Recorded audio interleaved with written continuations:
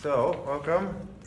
We are coming up on Transfiguration Sunday. So here are these.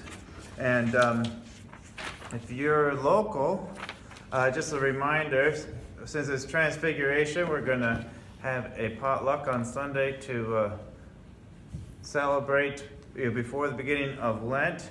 And then we're still discussing our schedule for Lent, but maybe we'll fit some soup suppers in there. So you got to get out, got to come on down and be part of the church. It's not quite the same. I know most of you sitting at home know it's not the same, and I know you want to be here, but do not be afraid. Come to church. So for Transfiguration Sunday, our Introit is from Psalm 84, and it jumps around a bit, but from Psalm 84. Blessed are those who dwell in your house, ever singing your praise. How lovely is your dwelling place, O Lord of hosts. My soul longs, yes faints, for the courts of the Lord.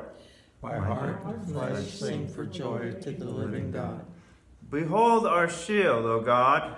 Look on the face of your anointed. For the Lord God is a sun and shield. The Lord bestows favor and honor. No good thing does he withhold from those who walk upright. Glory be to the Father, and to the Son, and to the Holy Spirit, as it was in the beginning, is now, and will be forever. Amen. Blessed are those who dwell in your house, ever singing your praise. I was trying to think, maybe, what part of this, why do we have this as for Transfiguration Sunday?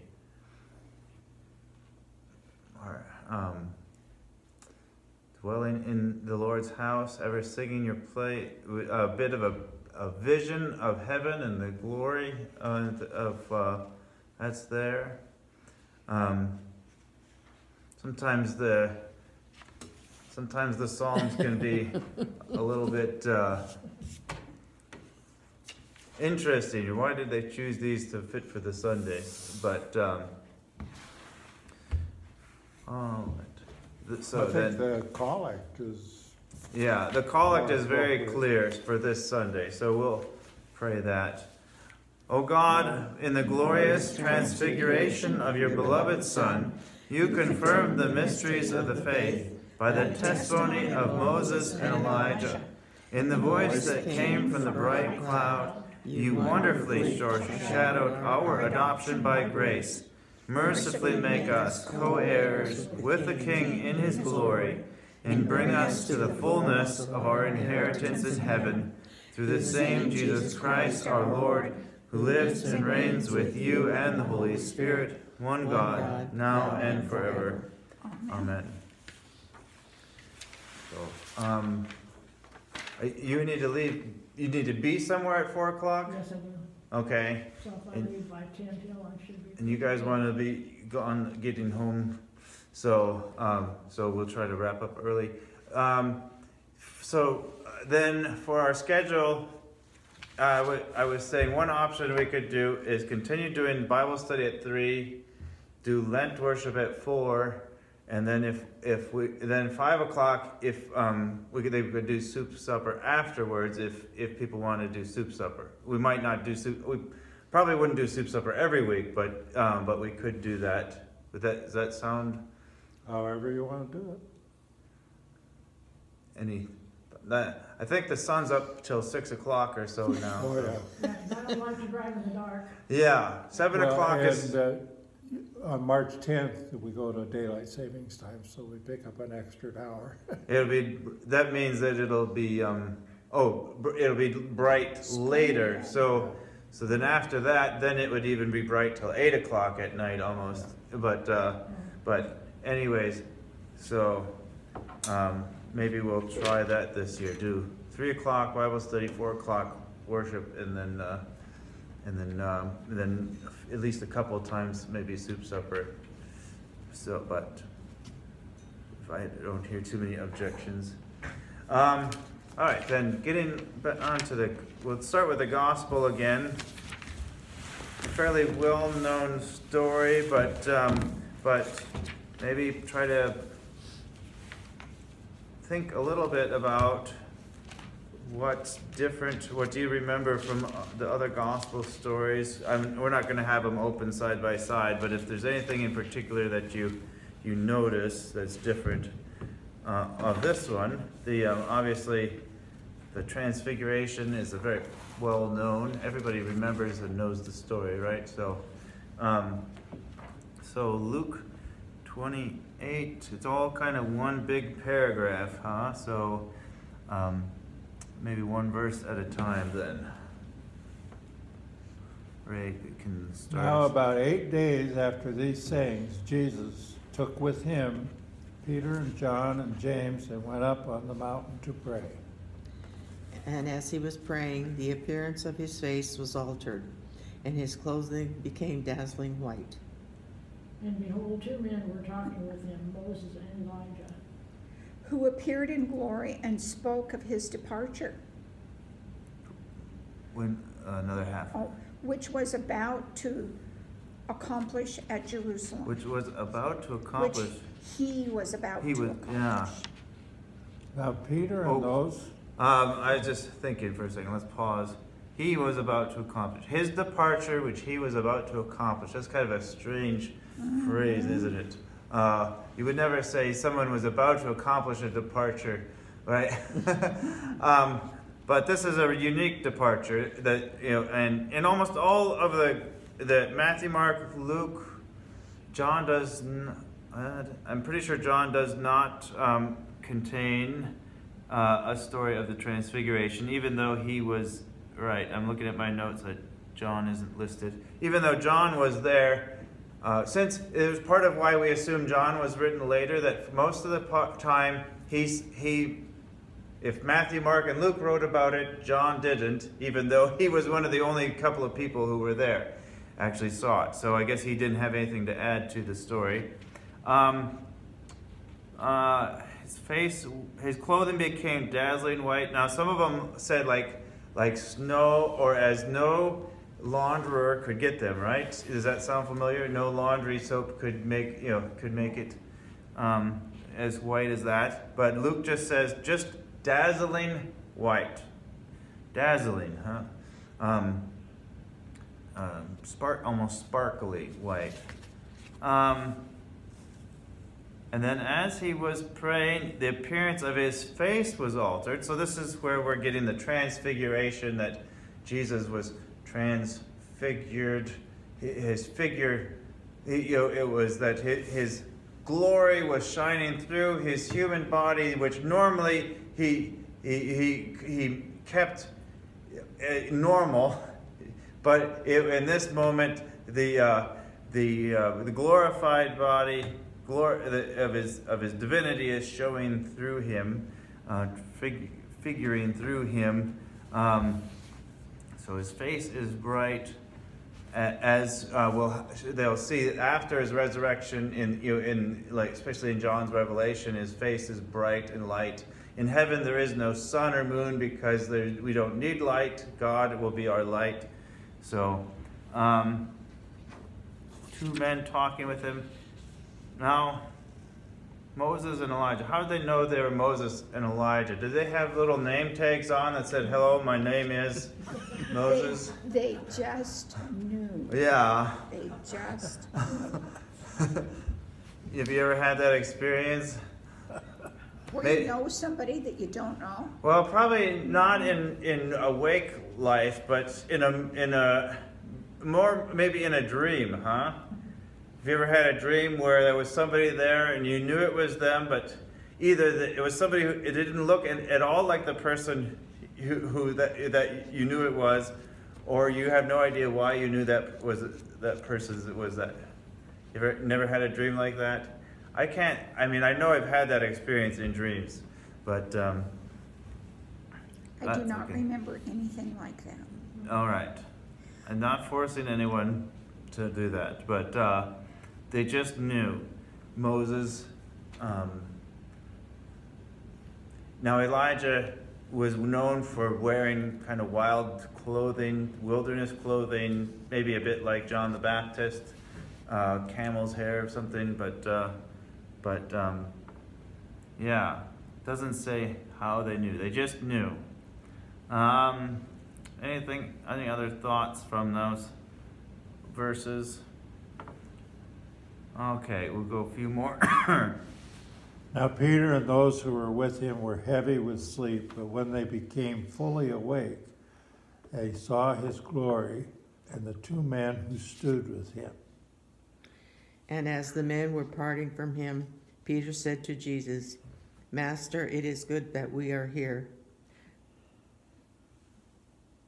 Let us make 3 tents, one for you and one for Moses and one for Elijah, not knowing what he said. As he was saying this thing, a cloud came and overshadowed them, and they were afraid as they entered the cloud.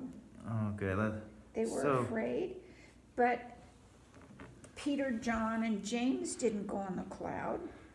Overshadowed. What does overshadowed mean? That's so right. It's not. They were in the cloud, that would be like fog, right? Yeah. So they would be in it. So this cloud is above them, close to them, blocking out the sun, or is it a white puffy cloud? Doesn't tell us that. No. Overshadowed. I could see if I can get a definition of overshadowed, because it's a word that, I mean, obviously we hear it almost every year when we read this story, but it's not one that we use anywhere else, is it? Overshadowed. We talk about it with Mary and Gabriel. How shall this be? The power of the Most High will overshadow you, right? Overshadow.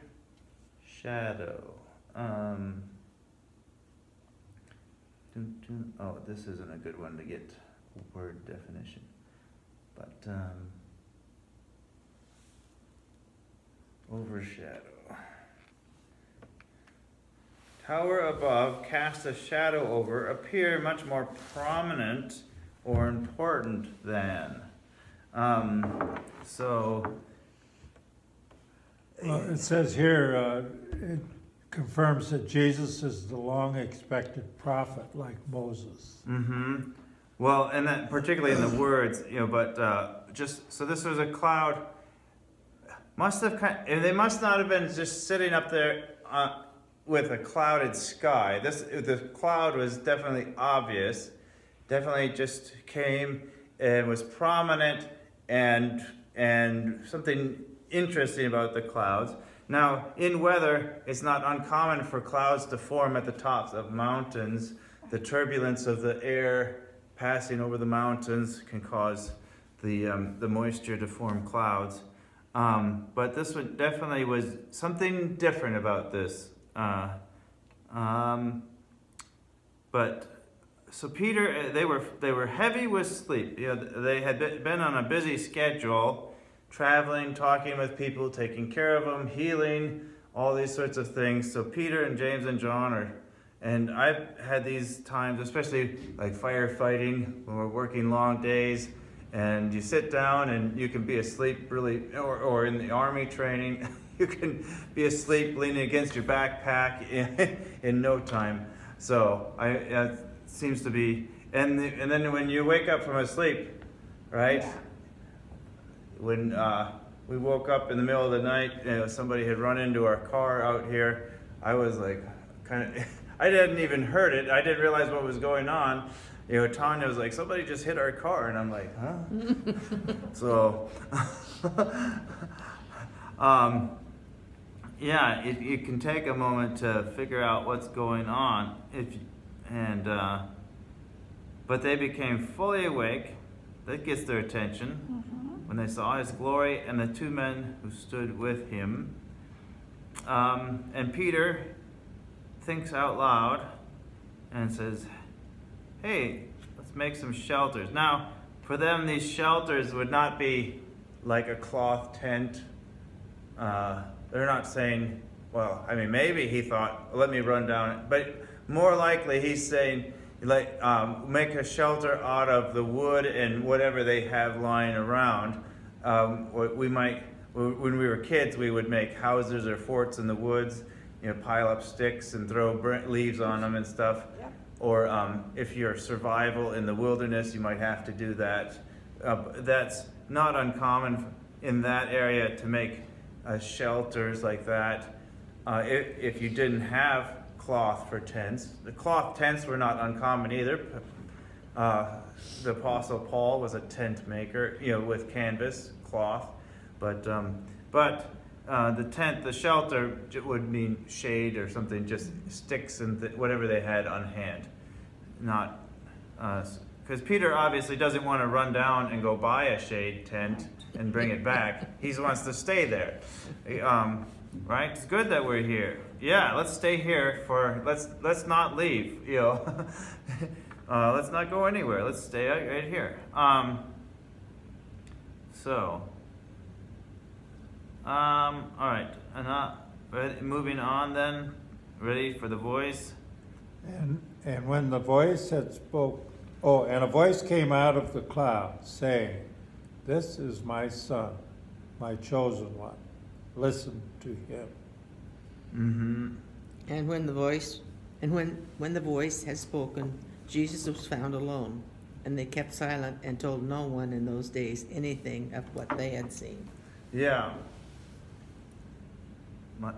So, as you were saying, the voice in particular makes it clear where the focus is supposed to be. This is my son, my chosen one. Listen to him. So stop talking. Yeah, sometimes that happens, right? Oh yeah, I'm listening, but let me tell you, you know, yeah, I'm listening. Yeah. Oh, I knew some people who adopted a child from Russia, and he had a pretty heavy accent, and it was young, but he was trying to speak to the parents, and after he'd been there for a while, and they were trying to be polite, yeah, you know, they couldn't always understand what he was trying to say, but they're, you know, as you try to be polite, Americans do more so than some other cultures, but he's like, he could tell they weren't understanding what he was saying. He said, "Don't ya me, I'm talking to you, Mama." so he's like, you know, help me to make sure I'm saying the right thing, you know.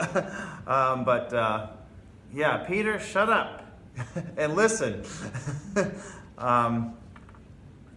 This is my son, the chosen one. They kept silent, found alone. All right, so when the voice had spoken. Now that's kind of curious, isn't it? The voice had spoken, Jesus was found alone, so the voice is coming. It's like they look up into the clouds, like where's the voice coming from? And then when they look down, Moses and Elijah have disappeared, right? And they kept... And Jesus was transfigured while they were still asleep. Yeah. So that when they woke up, they seen his radiance. Right. They didn't notice it happening. They had fallen asleep or dozing off or whatever.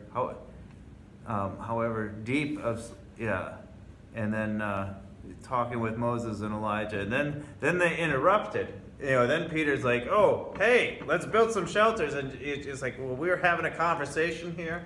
You know, you were welcome to stay, you know, by, but don't just interrupt us. You know, when you don't even what you think they were talking about? Does this say that they were talking about his departure, that he was about to happen, fulfilling the law and the prophets, lots of different ways."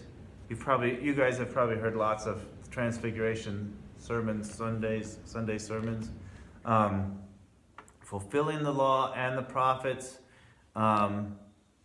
Moses and Elijah had talked about this, and like we we read the book of Revelation or something, and we get some ideas of what we think is going to happen, but then it's, oh, this is what it meant. For them, seeing Jesus live out this life, and now they get to talk with him about, oh, this is how it fit with Passover, and this is how it fit with the Exodus and crossing the Red Sea,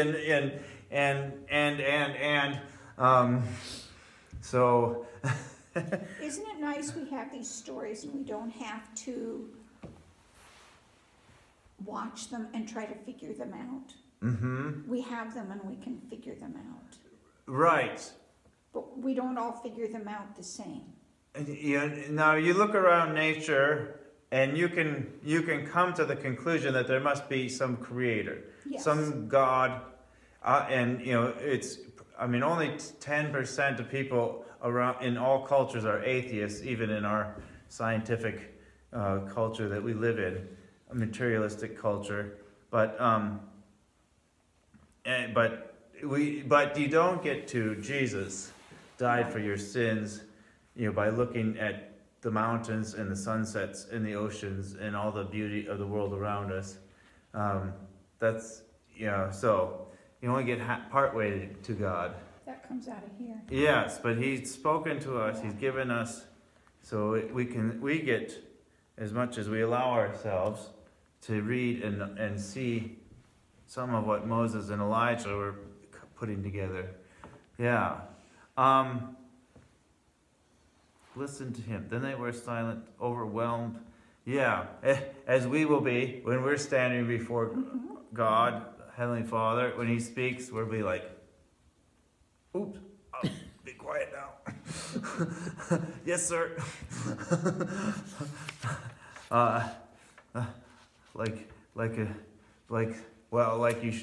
Like most of us were when we got to boot camp and the drill sergeant was telling us what to do, yelling at us. There was a few who were ready to challenge them right away. There's always a few, right? But most of us were like, yes, sir.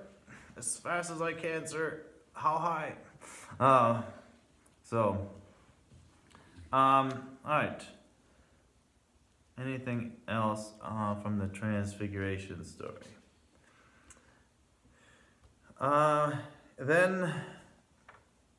Now the readings today all fit together. Even the epistle was picked to go with this.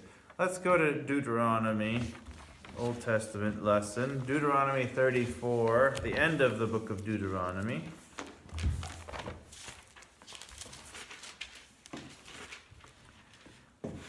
And now most of Deuteronomy, we believe, and Jesus kind of confirms, was written by Moses.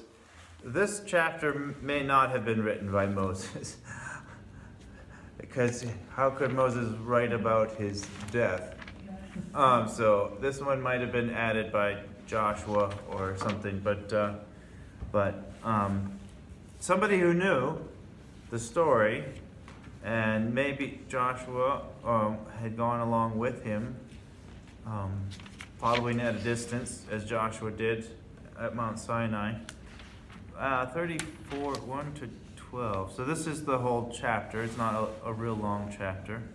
So, all right, we got big names here. So I guess I should probably read the first few verses. Then Moses went up from the plains of Moab to Mount Nebo. So they're near Jericho. They're finishing up the preparation to be ready to cross the Jordan River into Jericho and start conquering and taking the Holy Land, the Promised Land.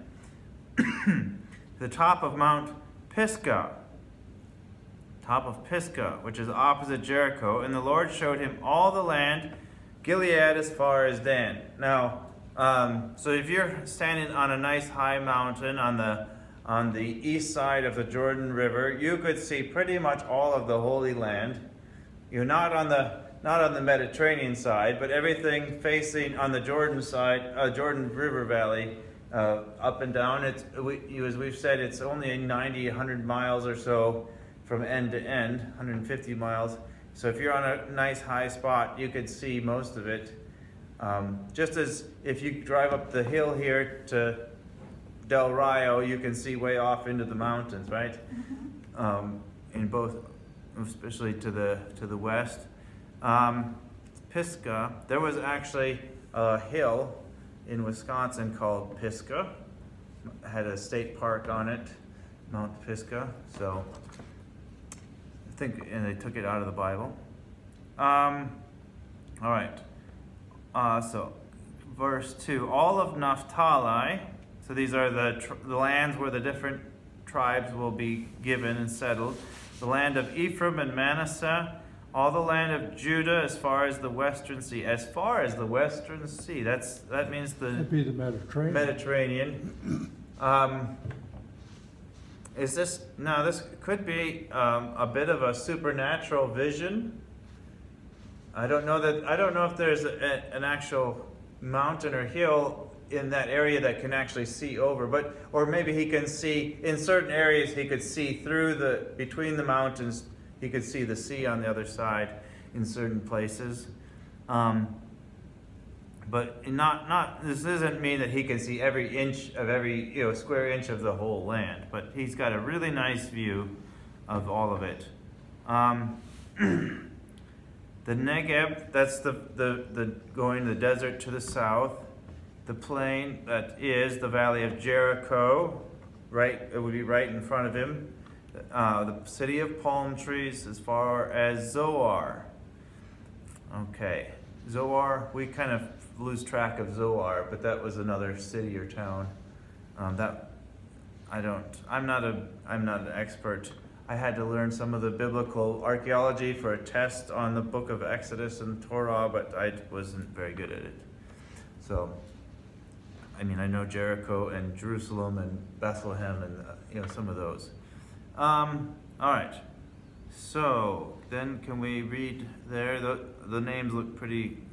And the Lord said to him, "This is the land of which I swore to Abraham, to Isaac, and to Jacob. I will give it to your offspring. I have let you see it with your eyes, but you shall not go over there."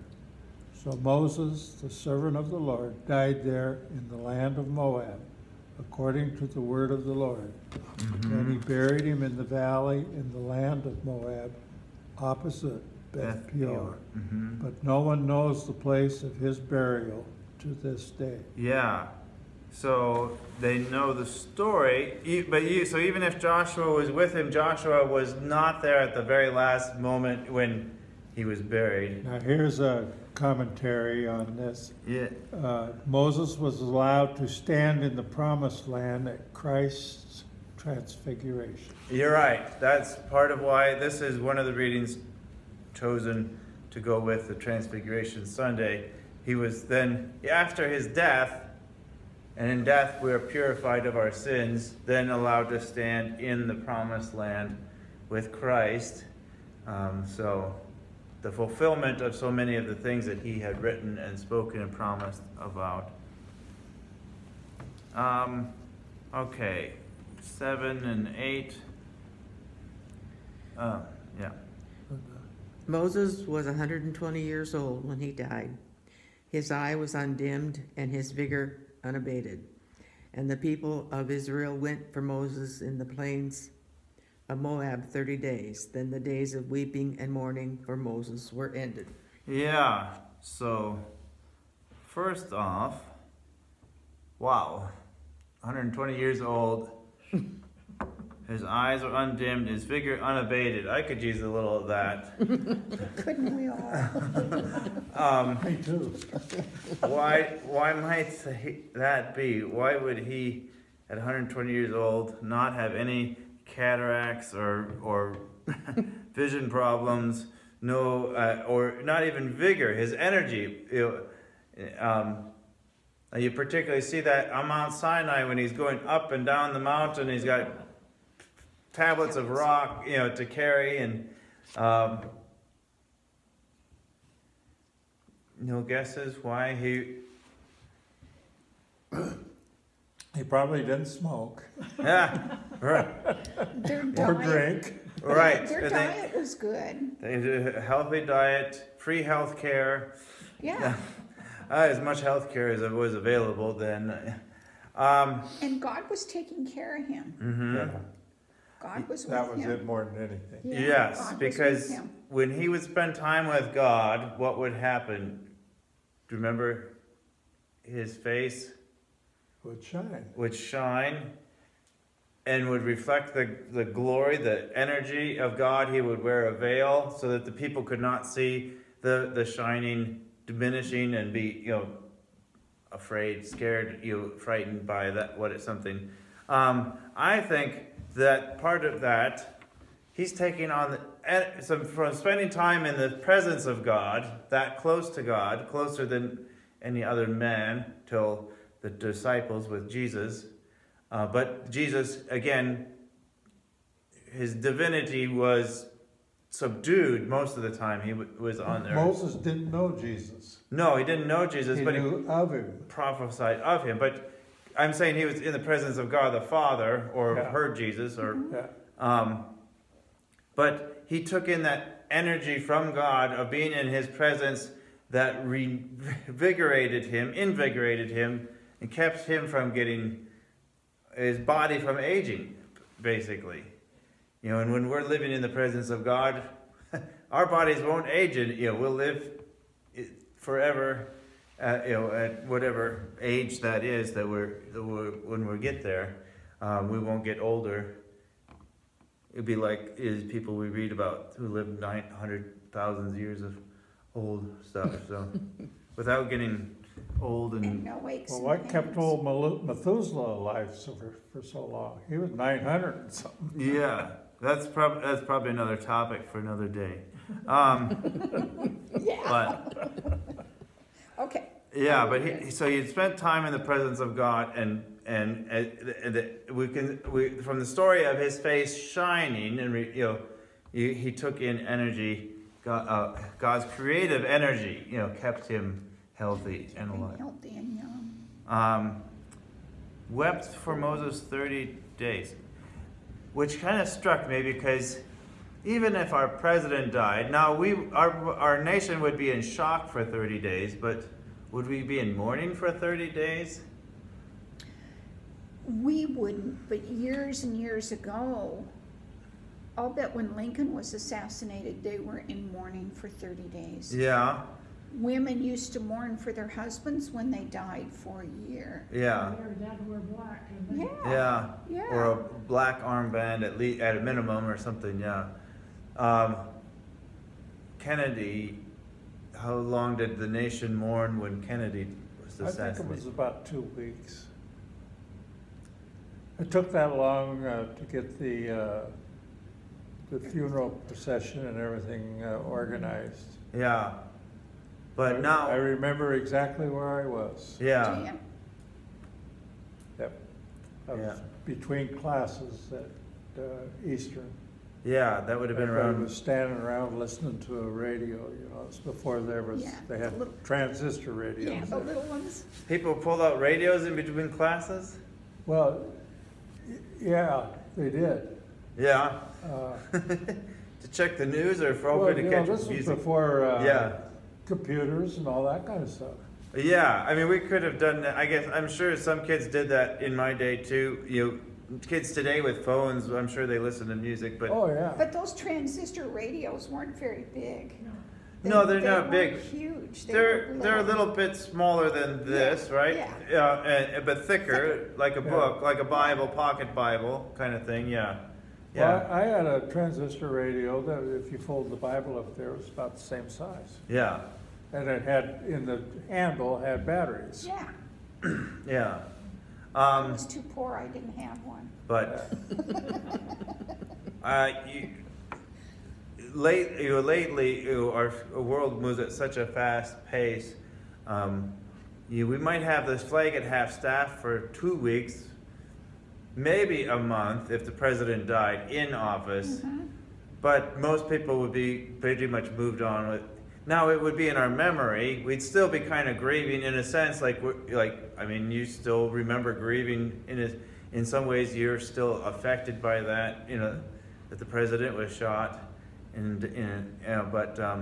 but In my lifetime, there's three things that I can vividly remember. That's Kennedy's assassination, the explosion of Mount St. Helens, and 9/11. Mm-hmm. And my parents, my mom was familiar with Pearl Harbor Day, because she had just delivered my brother and I. Yeah. My brother was in Pearl Harbor, Was he? but he lived, but he swam ashore and ship was sunk. Yeah, those memorable days. Those are things that Yeah, they're burned right into you. Yes. they Yeah, are. 9/11. The Challenger blowing up. That was a big day. The space shuttle. I don't remember what day that was, so I remember it happening. Right, January. Yeah. Right, we've forgotten the date. So that one's fading. Yeah, what was Reagan's famous saying there? Godspeed, Challenger. It was what, a minute and 8 seconds?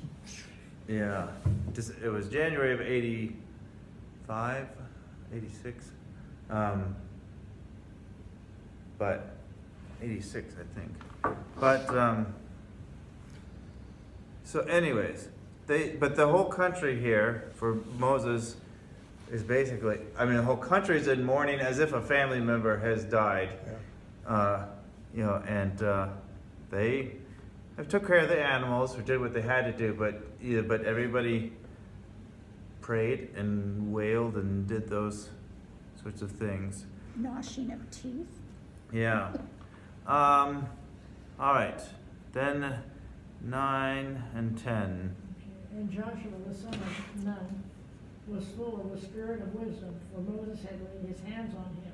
So the people of Israel obeyed him and did as the Lord had commanded Moses. And there was not arisen a prophet since in Israel like Moses, whom the Lord knew face to face. All right. Son of Nun.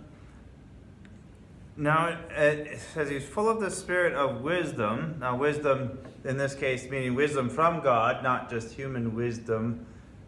Similar to John 1 says the Word, Logos, wisdom was with God. The Word was God in the beginning. And it doesn't say he just received it by believing, but by Moses actually laid his hands on him.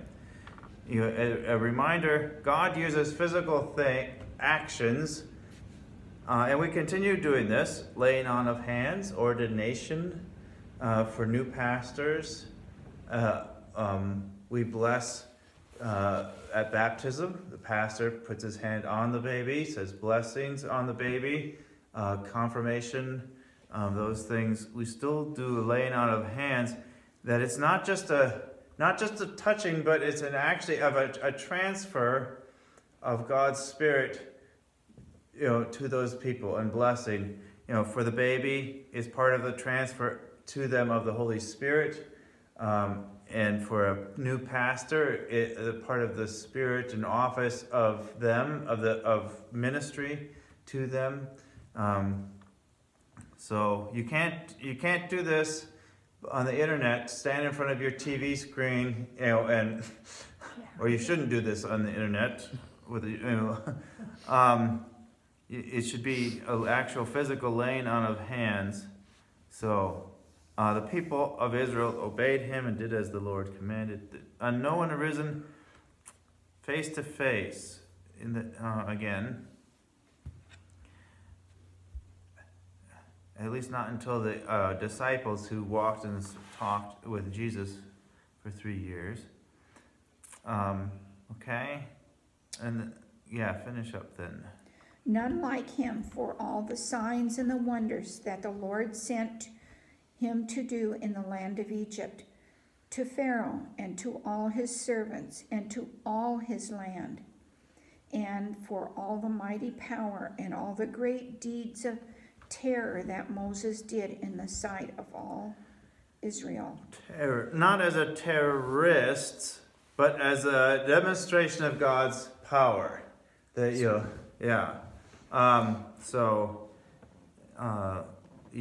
God's working through him, not Moses himself, because Moses didn't even want to do it. Get somebody else, God. I'm 80 years old. I'm retired. I'm happy where I'm at. Yeah. What was Moses' sin? I've forgotten. He doubted the Lord, didn't he? Right. Well, the first time that he got water from the rock, he was supposed to strike the rock with the stick, and I don't remember, and the water would come out.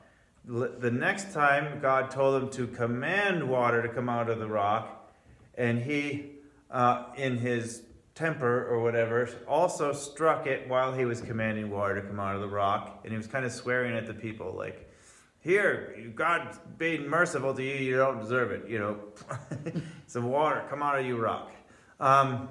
So it was because he struck the stone with the rock. Now, obviously, that doesn't seem like a big deal, but God knows what was going on in his heart and in his head, that he wasn't trusting God's word, that speaking the words would be enough.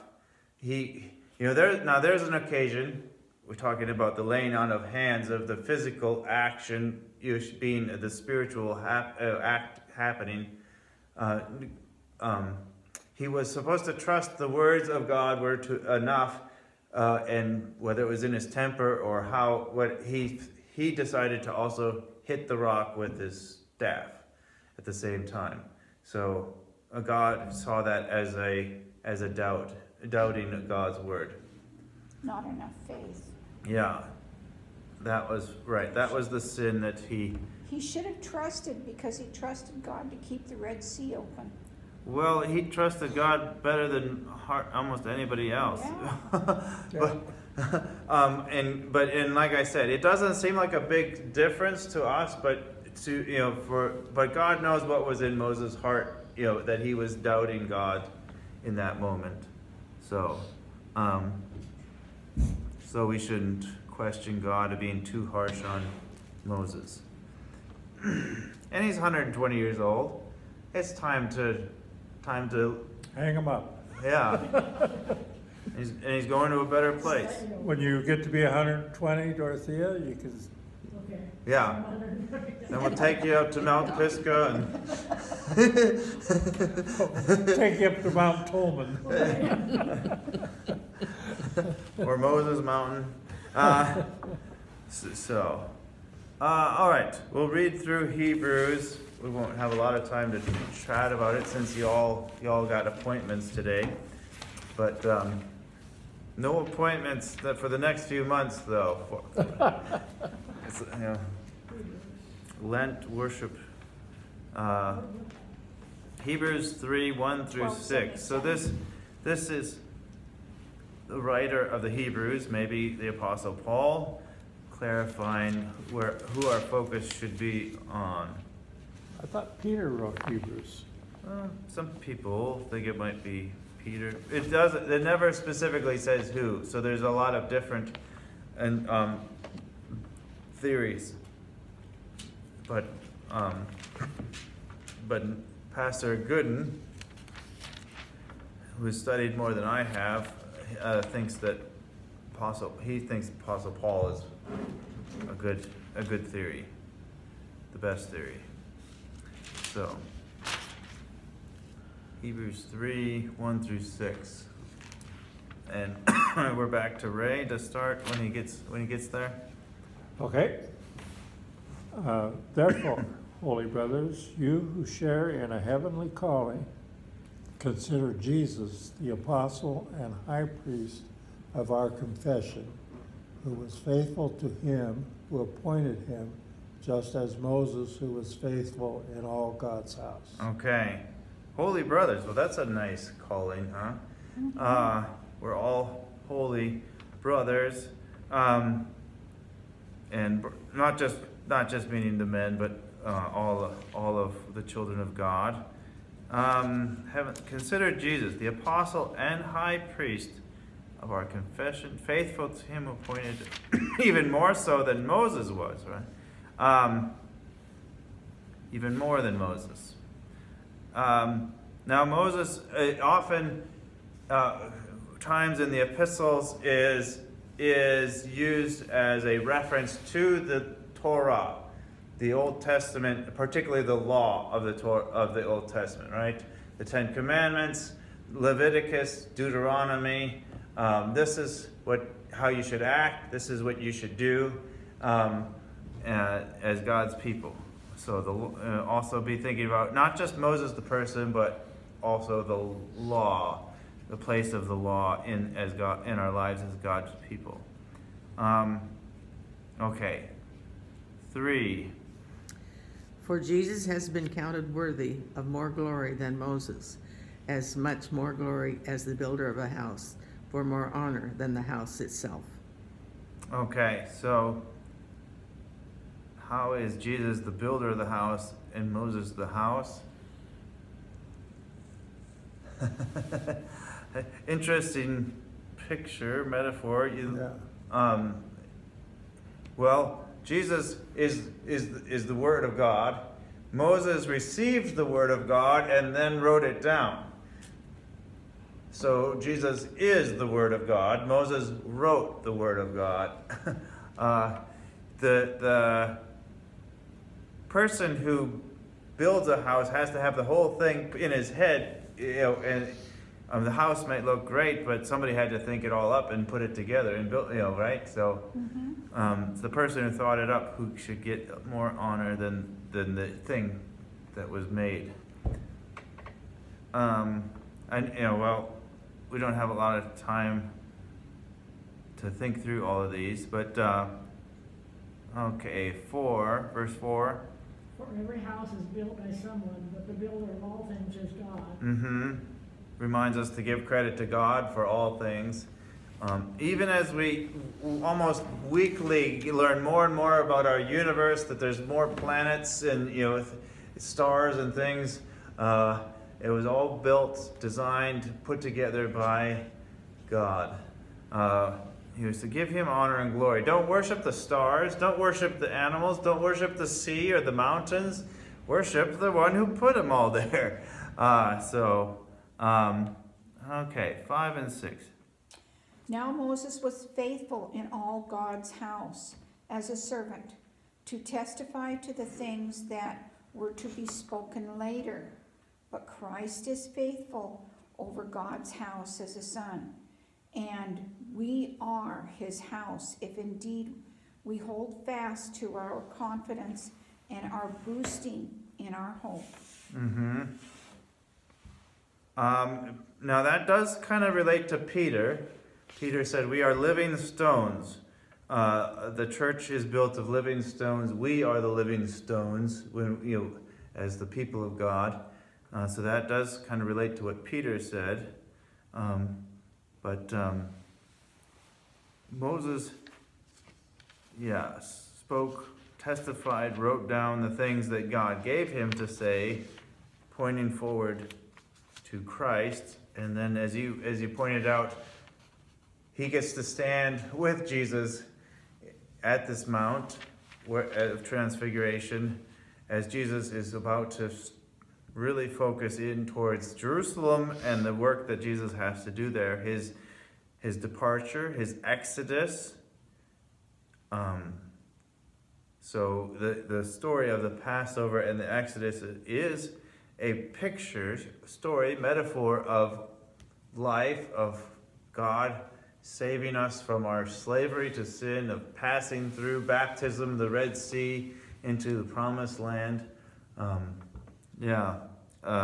we're still in that journey, still crossing through, because the Promised Land is still waiting for us in the resurrection, the new heaven and the new earth, when everything will be perfect and wonderful, and we'll live in God's presence and be kept holy and healthy by his creative energy. Luther said, the author of the epistle to the Hebrews, whoever he is, whether Paul or, as I think, Apollos. Apollos is another. He was the servant of Paul, wasn't he? They both worked in Corinth at different times. And often I think they did work together. Yeah, it never specifically mentions himself. One theory of why it could be Paul is because Paul didn't necessarily always get along with the Jews because they got mad at him for bringing the Gentiles in. So if he had named himself, although Paul was a scholar of the Old Testament, so he could certainly argue all of the Old Testament points that are in Hebrews. But if he had named himself, his letter might not have been well received by the Hebrew people. But it could have been Apollos, could have been Peter. Yeah, like I said, even today, with all of what we know or think we know, there's no agreement among the scholars about who wrote it. There's just theories. So, Moses was faithful, as a servant, but Jesus is the Son. Listen to him. And some people do get distracted worshiping angels or saints, Praying to the saints, or the Blessed Virgin Mary. The patriarch. Yeah, Moses. He still is held up, sometimes by particularly Jews. So yeah. Solomon built this house. David was the great king. Who are you, Jesus? No, Jesus is the Son of God. Don't get distracted by the others. Okay? Lord God, Heavenly Father, we thank you that you have given us your word. You continue to speak to us. Help us to keep focused on Jesus only, to look forward to the day when we will see him face to face in all of his dazzling glory, shining brighter than the sun, and help keep us and prepare us for that time. And we pray for all those in need in our congregation, our community, our country, and the world, in all of the turmoil and pandemic and everything going on at this time. Pray all these things as Jesus taught us to pray. Our Father, who art in heaven, hallowed be thy name. Thy kingdom come, thy will be done, on earth as it is in heaven. Give us this day our daily bread, and forgive us our trespasses, as we forgive those who trespass against us. Lead us not into temptation, but deliver us from evil. For thine is the kingdom, and the power, and the glory, forever and ever. Amen.